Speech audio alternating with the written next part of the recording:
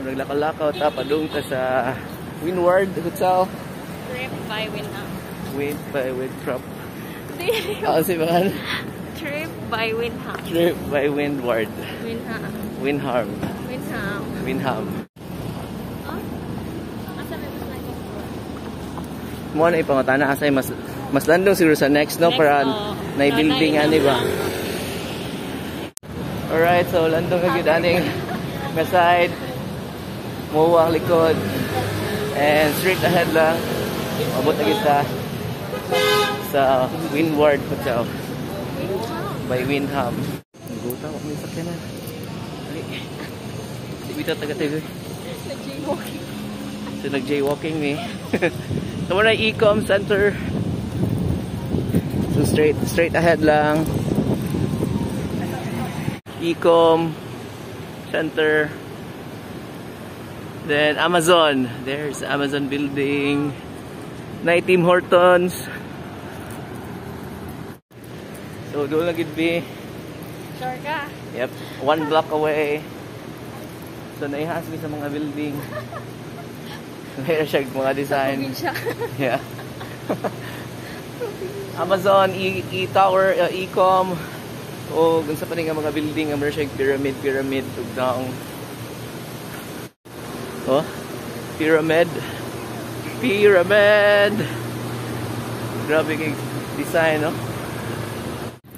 So, nakita na ganda mo ang TRYP by Wyndham. Ang tabok lang ta.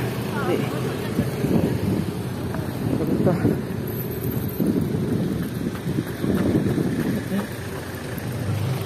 Ay. So, muna ang stairway to heaven here in Manila. Kita nyo, taas kayo ang stairs. Oh, look at that. Look at that. Mga pila na ka stairs. 1, 2, 3, 4, 5, mga 1,000. Grabe, 1,000 stairs.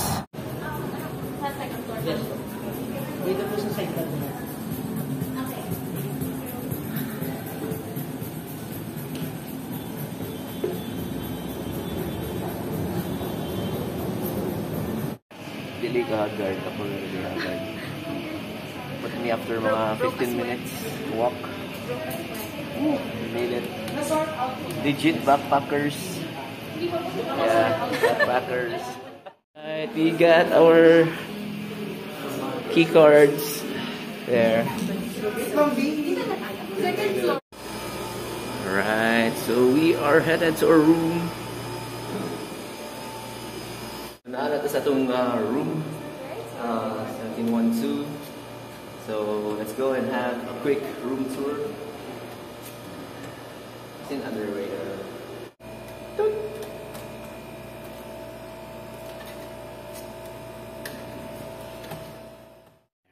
Room 406. Hopefully this will work. Yes, opened. Open sesame. There. Alright, so mo nilang room. So naata sa room. Nilang deluxe room. Yes, finally nakasunod kita. So naiduha ka bed. And there, natay view. Mo niyang view. So mo niya atong view. Nata sa 4th floor.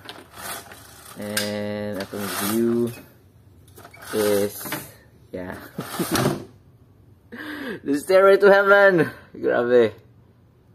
So for that view, it's just a building.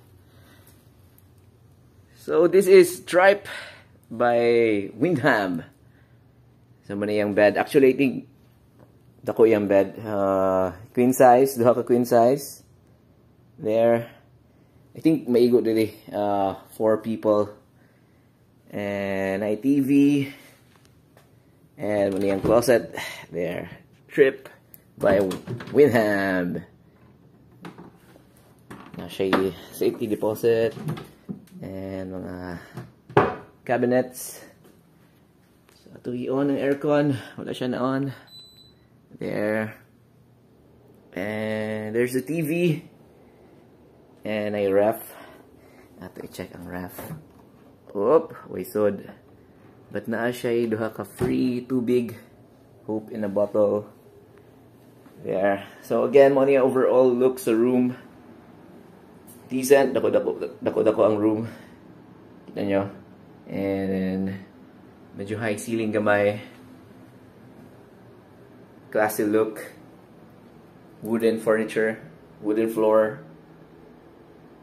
And next na to i-check is ang CR. And ang CR to the left. Ooh. King's throne. And the shower. There's the shower. And a rain head. There. And lavatory. There's the lavatory. There. And of course, there's me. So, muna itong quick room tour here at TRYP by Wyndham. I think okay na siya. Doon lang siya sa MOA. Maybe around mga 10 minutes ng walk. Doon lang siya. You can just walk if you would like to go to the MOA. And if you would like to go in sa seaside, dun sa may boulevard, you can walk maybe around 5 to 10 minutes. And you're there. So, if na may mga event like you would want to watch concerts sa SMX, and sa arena, definitely doon lang ni Wyndham, but there are other mga hotels pa na much nearer but much expensive. So kani we got this at around 5,000. Medyo dool naman good ang mo pag-book, so that's why medyo expensive, but overall okay lang yung place niya. But we just had a little problem sa pag-check-in, so dugay-dugay jud ang check-in kay medyo fully booked daw sila, and nagka-problem sa room. Wa may kasuday sa first room. So, thankfully, kaniya to ang second room. Nakasunod kita, naka-room tour ta. So, ayos kayo.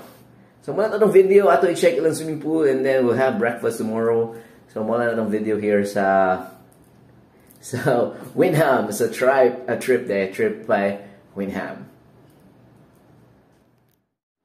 So, let's go up at 18th floor. Ato i-check ilang swimming pool o gym, but they're lang gingon. So let's take a look. So let's go. So nasa 18th floor ang roof deck, ang pool ug ang gym.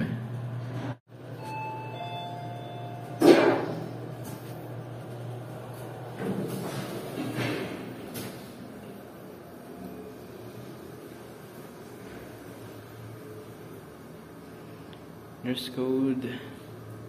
Yep. So more fun upstairs. Pool.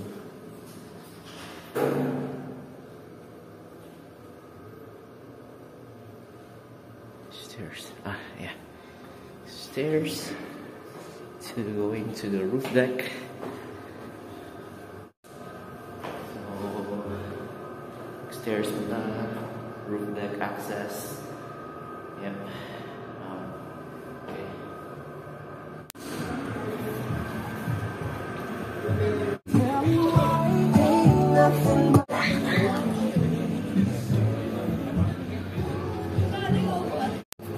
So, mo niya itong view sa roof deck.